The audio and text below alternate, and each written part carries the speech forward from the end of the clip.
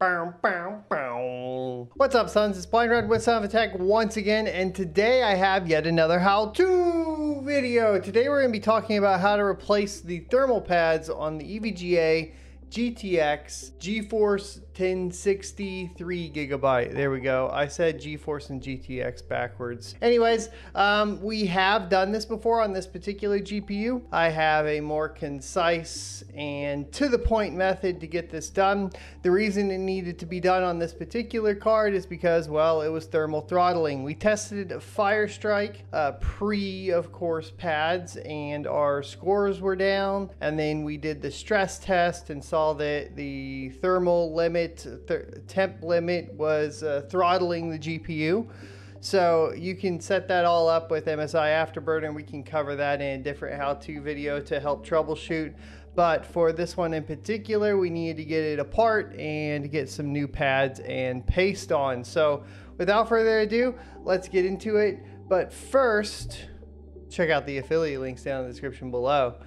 Specifically today, what I'm going to be showing off is going to be the Yubikeys in the affiliate link down below. And you can use Yubikeys, which are hardware multi-factor authenticated devices, to protect all of your accounts. This is especially needed in things that have any financial information in them, such as, of course, cryptocurrency exchanges, bank accounts, so on and so forth. It also is a fantastic way to help manage any sort of DNS, as Cloudflare offers the YubiKey support, and I love them. So definitely check them out. Order at least 2 if you're going to go for it, so you can put one for, of course, a backup in a fireproof safe, etc., wherever you please. Anyways, let's get into how to replace the thermal paste on the EVGA GTX 1060 3GB. This particular card is not too difficult. It is a little different than some other models though, and we'll kind of go over that and you'll see why here in a second. But first things first, you're going to need to get all of the parts and equipment that you need to perform this. That's going to include, well, I use an iFixit toolkit. I'll leave an Amazon affiliate link for that down in the description below, so definitely check that out. And then as well as that, you're going to go ahead and need some scissors to cut the thermal pads. The thermal pads that this particular card uses are 1mm pads. I'll leave an affiliate link for Amazon directly to those for you guys as well in the description, so you can click on over and snag some 1mm thermal pads. And then you'll need some thermal paste. I'm using the MX4, been using it for forever. It lasts the longest, doesn't break down as quickly as others. So, you know, definitely pick up some Arctic MX4 if you're going to be doing a lot of thermal pad and thermal paste refurbishments. Next, okay, we are going to talk about what you need to do. This is pretty straightforward. All you really need to do is flip the card over, and there's going to be 4 screws, a total of 10 screws that you're going to remove, but the 4 screws that you're first going to remove will be basically have little springs on them. So I recommend loosening them all a little bit first and then removing them. You don't have to, just makes it a little bit better because you want to keep even pressure on that GPU core while you're removing it. Once you have the 4 screws out, you're going to flip the card over and pop the cooler off. And under the cooler, you're going to find a fan header. You'll need to pull the fan plug off, and then once that's off, you can put the cooler to the side. A good note about this card is it does have a thermal core, so the cooling capacity is pretty decent, even though it is a single fan card. You do have to run these things at like 100% though, otherwise they're going to thermal throttle no matter what. I say 100%, 80 to 100%, somewhere in there. The stock fan curve that keeps it around 60% just isn't enough. You at least need to allow it to go higher. So I do recommend modifying the fan curve on this particular card just so you can get the full performance out of it. Now, once you've gotten that all worked out, you are going to notice that there is another thermal plate. That's the best term that I can come up with. And it's basically a thin metal plate that goes over the memory modules to cool them, or at least hopefully help dissipate some of the heat. In my experience, it's not the best way to handle it, but because of the way they designed the cooler itself, you're not going to be getting any good passive cooling on there. So you're going to want to maintain the thermal plate, so keep that in mind. I highly recommend maintaining that because of the cooler design, like I said. So we are going to have to remove the thermal plate. So you're going to flip the GPU back over, and there will be 6 screws to remove, and those 6 screws will basically come out with like the number 1 head screwdriver once again. So same size as you did for, of course, the actual cooler itself. And you'll remove those 6 screws, flip it back over, and pull that plate off. That will expose the thermal pads.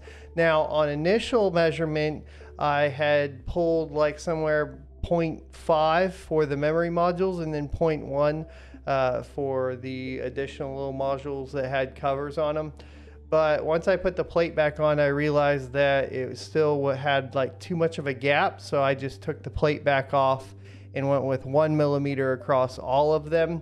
And then we had a good contact surface between the thermal plate and the thermal pad, which is really what you're looking for. So they're all 1 millimeter thermal pads. And cut to size the ones that go over the little strips, because it did have a full long strip over it, but I feel like you're blocking off some additional cooling on some of the parts there, unless of course you went with a thicker pad, which I didn't have any in. So I just cut those all to size. And then for the memory modules, just cut it as strips like I normally do.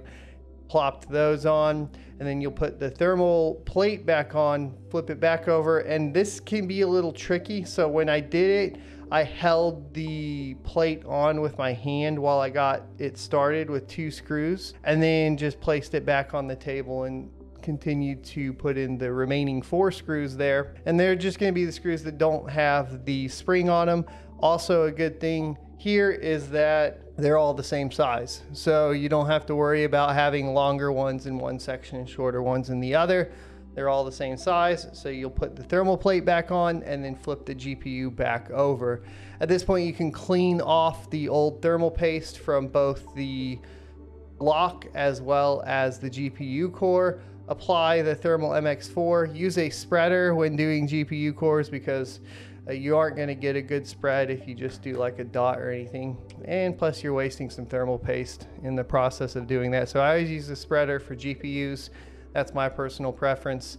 Kind of get a nice thin film on there, and then plug the fan header back into the board and place the cooler back on top of the GPU.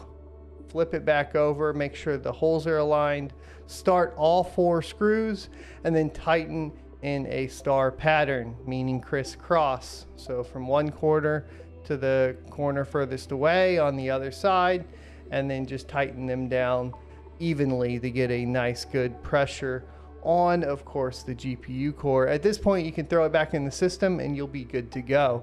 Now, before we had done this, we were running 100% fan speed, and in the Firestrike test, we were still hitting thermal limit. And so we weren't really getting the full performance out of the card. We ended up with a Firestrike score around 10,500. And then post, once we actually did the refurbishment on this particular GPU, the Firestrike test scored above 11,000, which is an improvement of 500 points. Pretty awesome stuff there. We did have the fan at 80% for that. So when we did the run, we had it 100%, of course, for when it was overheating, and then 80%. I just wanted to make sure it'd run good at 80%. Now, as far as mining goes, I have these cards running Raven coin, and pre-refurbishment, the card was getting around 8.9 mega hash a second. Post refurbishment, it's getting about 9.6 mega hash a second. So definitely a huge improvement there, almost a mega hash a second on Raven coin, which is obviously going to be a welcome improvement as far as I'm concerned. Anyways, hope this video is helpful. Be sure to leave a like, comment, subscribe down below, and I will see you next Tuesday.